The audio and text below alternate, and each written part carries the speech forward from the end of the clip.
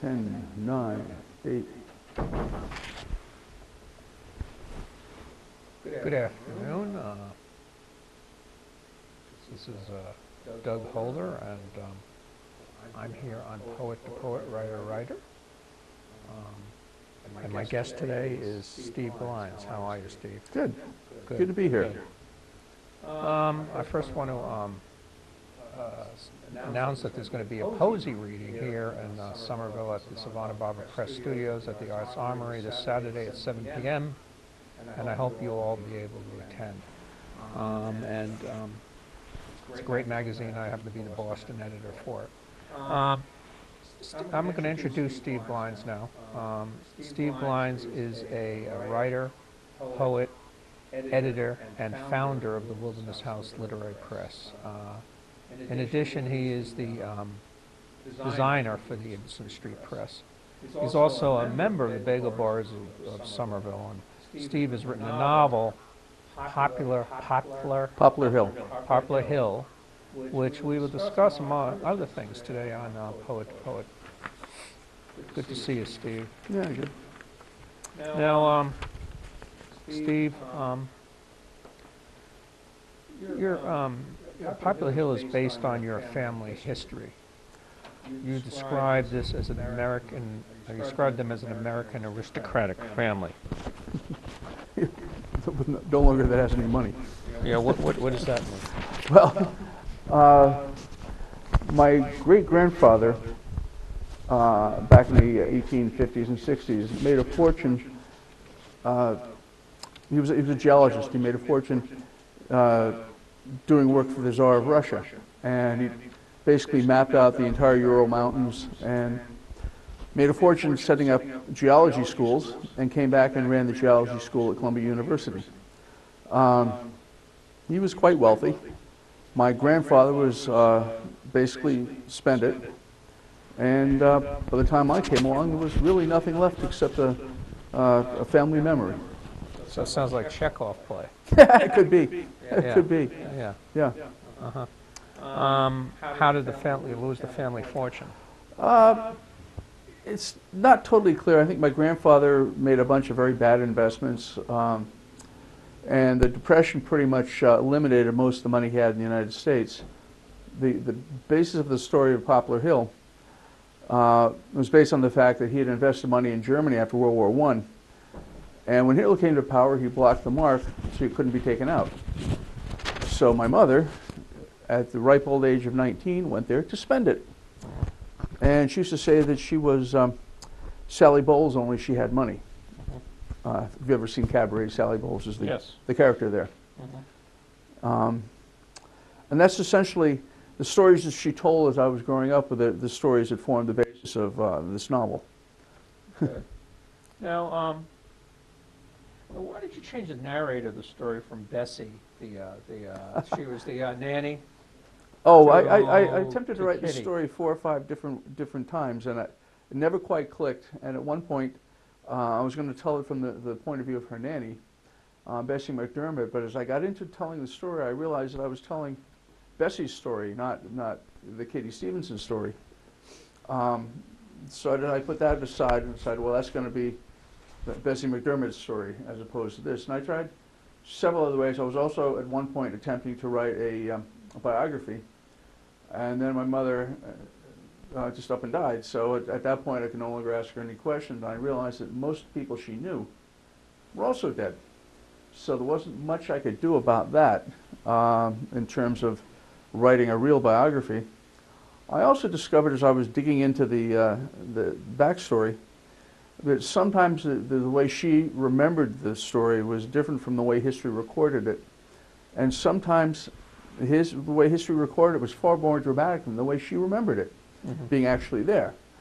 So I finally said, never mind, I'm going to write this as a novel, as fiction.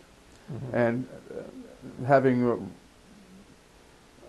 sort of agreed with myself to write a novel, I could take great liberties with the story, which was quite liberating from what I had originally tried to do. Now, you found an agent for your book. How did you go about that, and basically how difficult was it? Oh, gee. I know Well, it it's not totally wasn't clear I've got one easy. yet, but Oh, I thought it's, you do. well, she said that she was interested.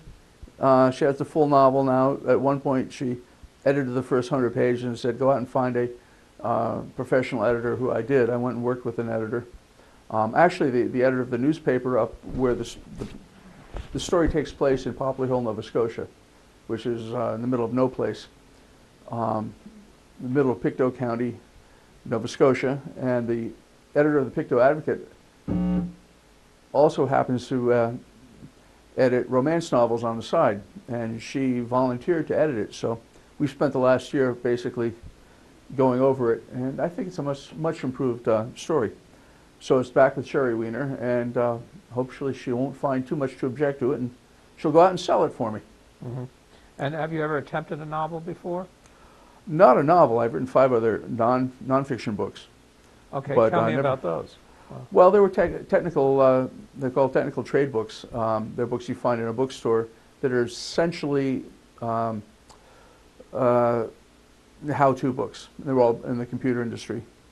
And at one point, I had a reputation of being an edgy technical writer, which was it was a lot of fun because a lot of it was fiction.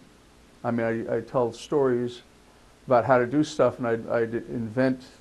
I wrote a column called Panic that was narrated by an overcaffeinated, sleep-deprived system administrator working for the mob. So everything that could go wrong did, and had to be fixed right now.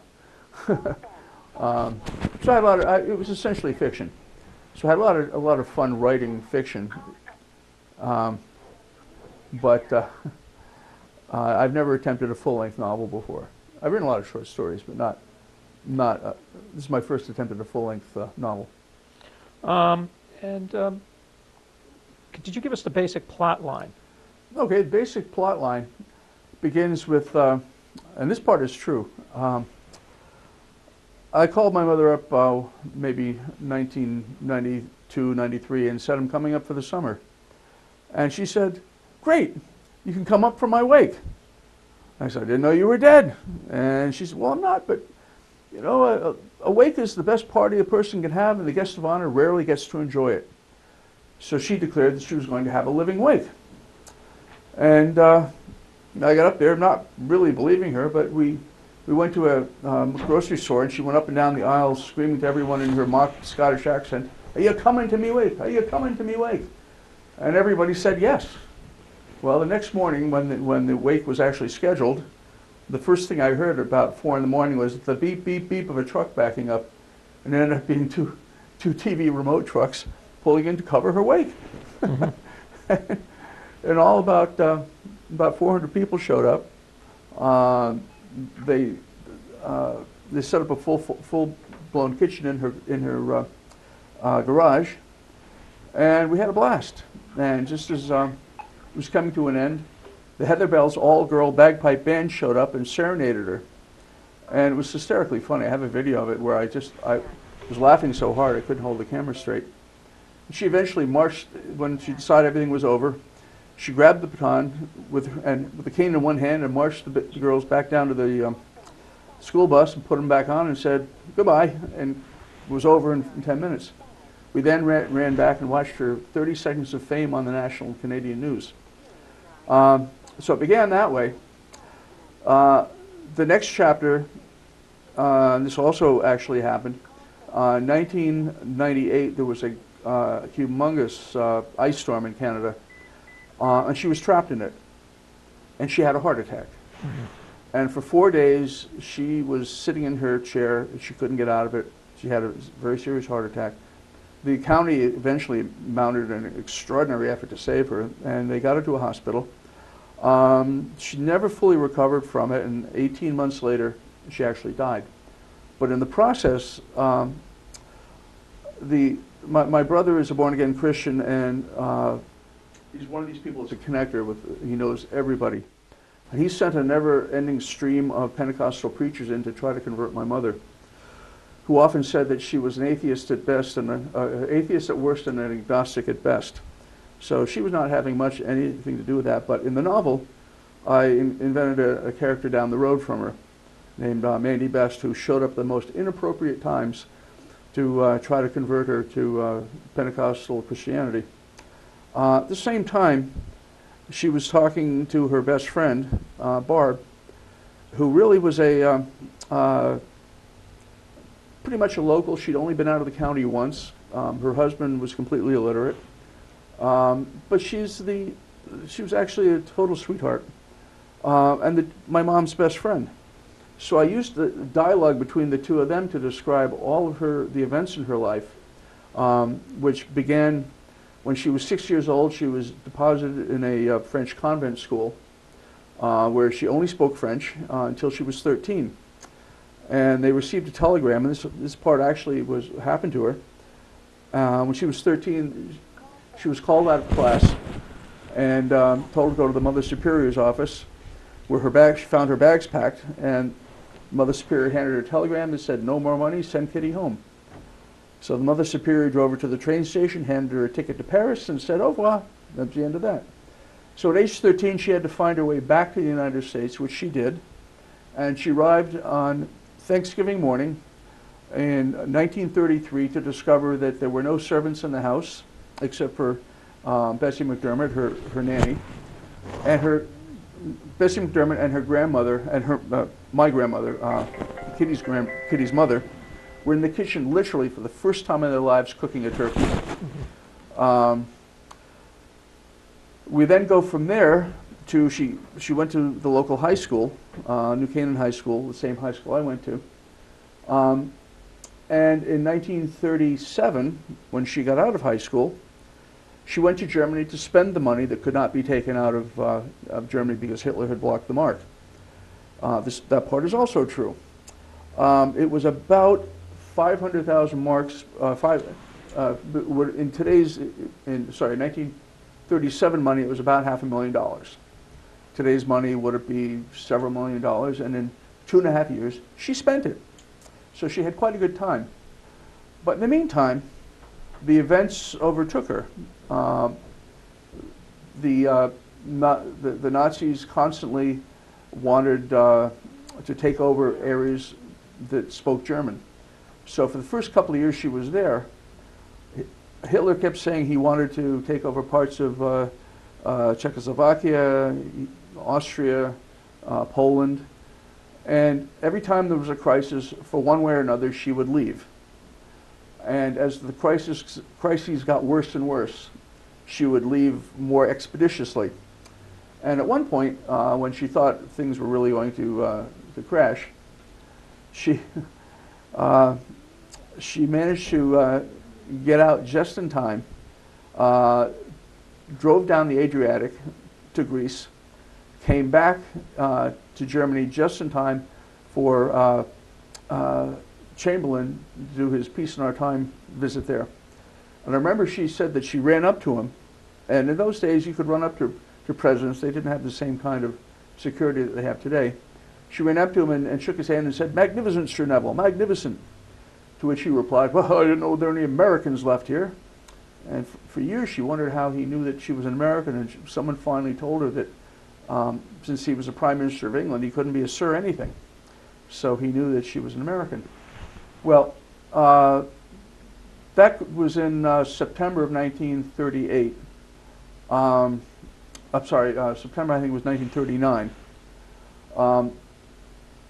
Basically, Germany took over part of Czechoslovakia, the German-speaking part. A few months later, I'm trying to. I think I'm getting my dates all mixed up because it's very complicated and I don't remember them completely. But when I was writing, I had a little chart on the wall that I check off when things happen.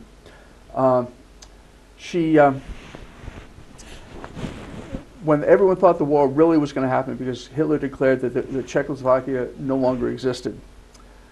So she and her boyfriend at the time got as far as Trieste, which was an independent city-state at the time, and could go no further. The only way out was on a Jewish refugee boat, the SS Dhaka. And well, this is I should say, this is the story that I remember as a kid. This is not what actually happened when I actually researched it. The story that she told me, and the one that's in the novel, was she took the boat, the SS Dhaka, from Trieste to Istanbul, where she got off. But she said at the time, she said it was the most disgusting experience of her life. And the way she described it, the boat, was it was a boat that normally carried about 180 passengers. It was a mixed passenger freighter, but they had taken the two holds of the boat and put a double decks inside them with plywood, and put another 900 people on that boat, and you were not allowed out. So each hold had 180 to 190 people in it. They were in the bottom hold on the bottom layer on the front desk and front hold. And it was really, it was quite disgusting. The reality is, when I actually looked at her, she had a valise, and I have a chapter called a valise, where she had thousands of photographs, and she detailed who was who on the back of every photograph. And I found out that she actually got on the boat in Athens and went from Athens to Istanbul. Now, the boat itself had started in Trieste, went to Athens, and then went to Istanbul, where any Jews with money would get off because they could get overland to Palestine. And the British didn't count that as part of the maximum number of people in, which only, I think, it was 30,000 people at the time. And then the boat went on to Haifa. And I discovered video on the internet of that boat arriving in Haifa, and it only made one trip. So I know the details of that trip. Later on, when she got off at Istanbul, Czechoslovakia disappeared. The crisis calmed down. She went back to Munich and decided that this time she really had to leave. But this was just before, it was either just before or just after. I can't remember what happened, but at one point, she said everyone in Germany knew what was happening, but they didn't really believe it. Even the Jews knew what was happening. But they thought it would be just another pogrom. They had survived pogroms. They survived this one. She didn't realize what was going on. Neither did some of her friends. Now, in the book, she had a number of Jewish friends who, some escaped, some didn't. I condensed the stories that she told me into one family, where one brother escapes, the other brother doesn't. But the daughter of the brother who didn't escape actually did make it to the United States. That was my first nanny. And I remember she had a tattooed arm and only spoke Yiddish. So growing up, I learned an awful lot of Yiddish in New York City. But getting back to the story, on Kristallnacht, the night that the SS broke the windows of all the Jewish shops and burned down all the synagogues, she was there. And the night before, she'd been living in Munich. Munich was where the Nazi Party was located and where Hitler actually lived. And she actually went to the cafe that Hitler hung out at, which was the Cafe Heck. And she was there the night before. Hitler called her over and they had a pleasant chat. Then she was told to go home, and she was sent home in a cab and told, go home and stay home. The next morning, she discovered that during the night, that's when essentially Kristallnacht happened. In the story, the family that she's trying to help escape come to her apartment, but the father is taken to Dachau. Now, just after that, now, by the way, I should back off a little bit. My mother always said that some of her friends she suspected of being spies. One character arranged for a bunch of them to ride their bikes past the Dachau concentration camp while she took photographs of it. She also wrote a dispatch describing all the events that she had seen and sent hers to, I think the Associated Press took hers. And her photographs of Dachau appeared in the United States. Less than a week later, the United States severed diplomatic relations with Germany. The entire world knew what was happening. They knew they were going to war. They knew about the Holocaust. Kristallnacht was really the beginning of the Holocaust. everybody knew they were going to war. Everybody was trying to buy time. In her case, she had pretty much run out of money at this point. She bought a first-class ticket on a German boat back to New York City, left August 22nd, 1939, and arrived in New York City 3 days before Hitler invaded Poland. So that's essentially the World War II side of the story. At the same time, her health is declining, and it's a race to see whether she dies before she finishes telling the story. And I wrote it so it's right down to the last paragraph, essentially. I then added another little section, which actually happened. My brother decided that he was going to hold another service for my mother, and he populated with these born-again missionaries. And one by one, they all got up there, and they were telling the story about what a wonderful Christian woman Catherine Stevenson was. And of course, they didn't know her because she said she was an atheist or an agnostic. And the last fellow who'd get up, and I have to do this with the Nova Scotian accent to get the feeling for it. He gets up there and he says, "I was the last one to see Catherine alive." And he said, "I asked Catherine, do you have any religious concerns?" And she said to me, "Yes, Reverend, I do. I consider myself a lapsed Unitarian." And that was her parting shot. So that's the story, and that's how it ends. And I gave it all away. But I hope you like it. It's a good story. All right. Now, you have designed, you have founded the Wilderness House Literary Review and the press, and you actually publish books. What's the, you help people publish books for a fee. Yeah. What's the website for that? It was whlreview.com is the literary review, and from there you can get to me via the press. Essentially, I started off trying to be a real press. We published a hardbound book called Dosha, Flight of the Russian Gypsies. It's an extraordinary book, but it requires an extraordinary amount of money to popularize it, and we've only sold a few thousand copies.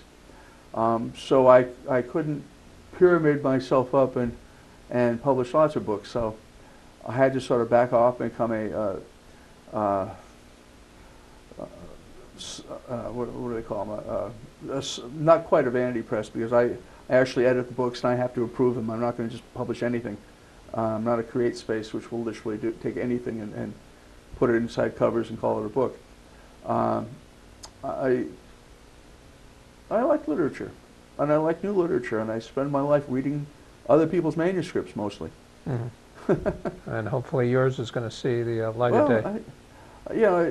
Or you can self-publish it, I guess. I could self-publish it, and I could, if I did, I could probably sell a couple of thousand copies, which is not the intent. Now I will if I have to, if I can't sell it anywhere else. But I think the point is that the major publishers, if they like a book, will spend enough money to make it available, mm-hmm. Both in terms of publicity and in terms of press run. Printing books is not cheap. If you expect, or even if you think you might get a review in something like the New York Times, you have to guarantee a press run of at least 2,000 hardbound. You're looking at $15,000, $20,000. If you do a significant press run and you do the proper publicity, you're probably looking at $50,000 investment, which is why it's so hard to sell a novel. Because I've been told repeatedly by agents they would love to rep me, but I'm 63. How many books have I got? One book would be good. Well, that's true, but they repeatedly tell me that both the agents and the publishers are not so much investing in a single novel, they're investing in a career. So if I were 30 and presented them with this novel, they could reasonably expect 10 or 12 more books out of me. But at 63, I probably think I've got 8 or 9 books in me. I can probably generate a book every 2 years. I've got 3 in different states of completion. But it's a problem. It's a problem. So I don't know. If I can't sell it to a major publisher, I will self-publish it. And we'll see what happens with it. Or how about a small press? Sell it to a small... Well, small presses... there was a big article in the Globe today about the small beer press and what success they had there out in East Hampton. It could be. I haven't looked into too many of my alleged competitors, so I don't know. There are an awful lot of small presses out there, and I don't know which ones would work for a novel, which ones have the cachet to sell a novel. I'm very familiar with the publishers that do poetry, because as you and I both know, we between the two of us, we publish an awful lot of poetry books. But I don't know. We'll see what happens. You know, I design books for a lot of people, and I know the mechanics of publishing, but quite frankly, I'd rather just sit back and write. The rest of the stuff takes an awful lot of time, which I have to do, and if I'm paid to do it, I do for other people. But for my own book, it's one of those things I'd rather just write and let other people do that part of it. Now, you know, so when you work with an author, I often hear about you, and you know, when you know, since you do work for my press, right? You know, you're often your vision always doesn't match the author's vision. Sometimes the author's vision is not an informed vision.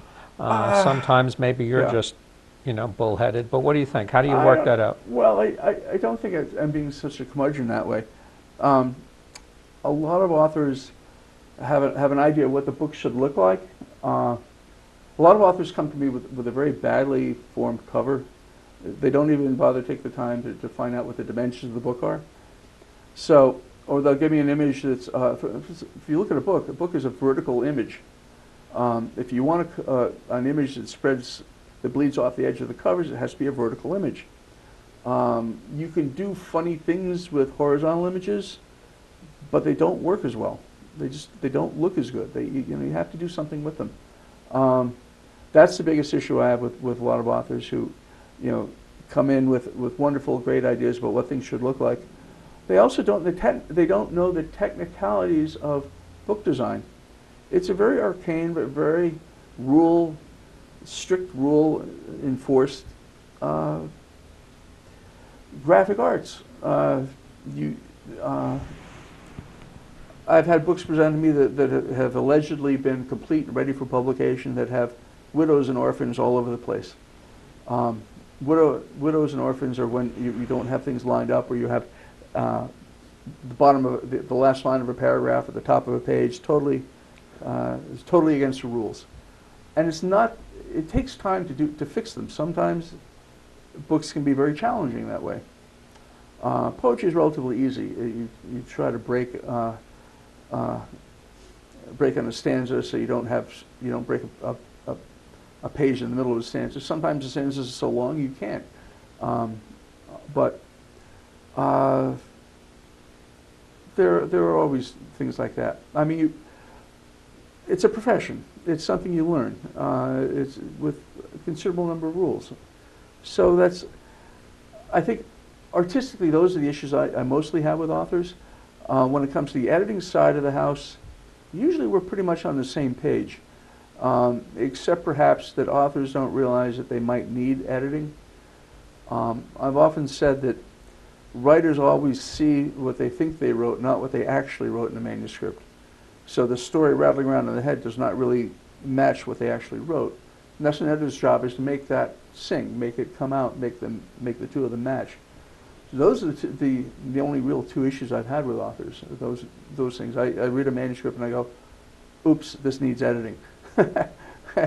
Sometimes the author will go, "No, it doesn't." Well, okay. Now, I don't know how much, you don't really have any time to read anything. We just have a minute or two. Do you? Let me see what I got. We only have like a minute. Maybe let's see, which is this one. This will do. This is. You only have like a minute, though. Well, let me try. It was cutting me off.